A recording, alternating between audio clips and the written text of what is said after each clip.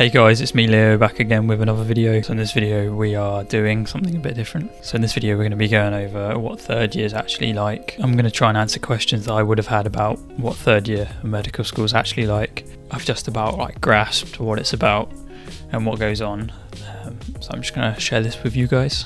So before we get into the video, I've got my channel here. We're on 78 subscribers. We nearly hit 100 subs. So if you do enjoy this video and you do want more uni med school content, be sure to subscribe. We're trying to get to 100 subs by the next 2 weeks. Hopefully that's doable. Third year is very different to first and second year. It's basically where the course becomes clinical.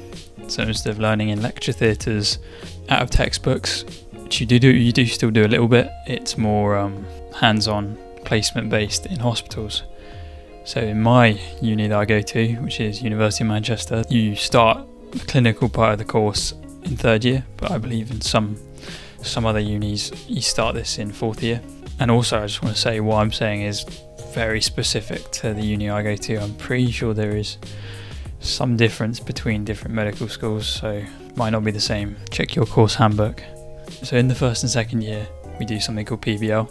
It's basically a bunch of small case studies that guide you through the year or the semester, lecture anatomy and different sessions based around the PBL case usually. But there is also a little bit of clinical experience. I'm not sure how it's going to work this year, but we would have the occasional day out to one of the local hospitals where we'd spend the day or half the day on the ward. So you do get a little bit of clinical exposure, but not that much. For me, all through first and second year, maybe even up until a few weeks ago, I didn't really know what to expect from third year. So in my first year I got told that I was going to go to Preston Hospital, which is the hospital at the moment. So I'm living in Preston at the moment, and you get told that you have to go and move near the hospital or you'll be in the hospital most of the time, but I didn't know what else. I was like, are there still lectures? How does the learning work?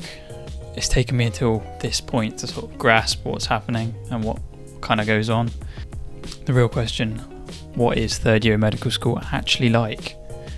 So it is actually placement based. How much time do I spend on the wards? At this hospital we basically get a bit of a say in the hours that we're in hospital, and we try and work them around other learning on our timetable. And I finished my timetable for the first rotation, which is up until early December. So I finished that last Wednesday. It took quite a while, but so I've got my timetable for the next few weeks sorted, and I'm going to kind of talk through what is on that timetable and what kind of happens. I started back at uni about 2 weeks ago, so the first 4 weeks I believe, not a lot of on-ward time, do a lot of practical skills. So I had one the other day where we were taking, using the BM machine, which stands for Boehringer Mannerum, which I believe is the guy who probably invented it. Basically it's just taking blood glucose, how to approach taking a finger prick of the patient, taking a little bit of blood, putting it on the machine, getting a reading, and where to document it and stuff.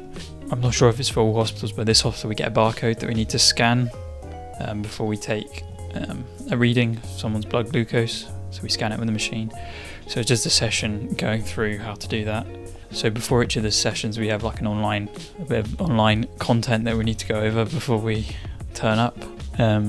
Yeah, so that was the first major skills session that I had. For the next few weeks I've got a few placements. I believe I've got one 3 or 4 hour placement next week.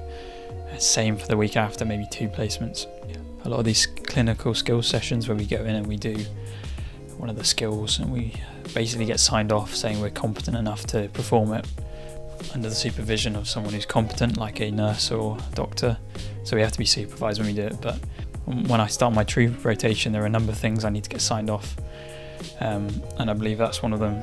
So this is basically just saying I sort of know what I'm doing as long as I'm supervised doing it, and with more practice on real patients I'm sure I'll get proper excellent at doing it. So that's sort of how that works. I'm just rambling. This is what happens when I don't script a video. I'm just talking off the top of my head. So my first rotation starts about mid-October and I'm on endocrinology. I think there's slightly less contact hours this year. I may be wrong, but I think because we're not allowed to have placements in the clinic and placements on ward in the same week. So we have to have, I have a clinic week, a ward week, clinic week. But it's all based around endocrinology. One of my clinics is a diabetic foot clinic. So basically there is actually quite a lot of in-hospital teaching in the hospital, hands-on, getting stuff signed off. So in the first 2 years we had something called PBL, the problem-based learning. There's sort of a slightly different version of that that goes on each week throughout third year. It's called theme case discussion. I've not yet had my first session, so I may be getting some of this wrong, but so the way I see it is it's quite similar to PBL, except for they give you a lot more of the information. There's a lot less time going out and trying to find the information. They sort of upload OneMed, which is the website we use, a lot of the content that we need for that week, so we kind of just work our way through it. So I've looked at the first week one and it's called chest pain. There's quite a lot of content. So in PBL there was an open case at the beginning of the week and a closed case at the end of the week. For this there's only a closed case at the end of the week. Yeah, so you basically get given a slightly different scenario where the content applies that you've learned that week, and you have to apply it to a different case. So that's similar to what would happen in the real world as a doctor. So in that respect, it's good. I think it's definitely more difficult. I'll have to tell you about it when I have my first session, so stay tuned, be sure to subscribe for that. Okay, so recap. So we've got blocks, so I have 5 blocks in each block. So my first block is endocrinology. I have about 10 hours of in-hospital teaching, as well as bedside teaching sessions scheduled.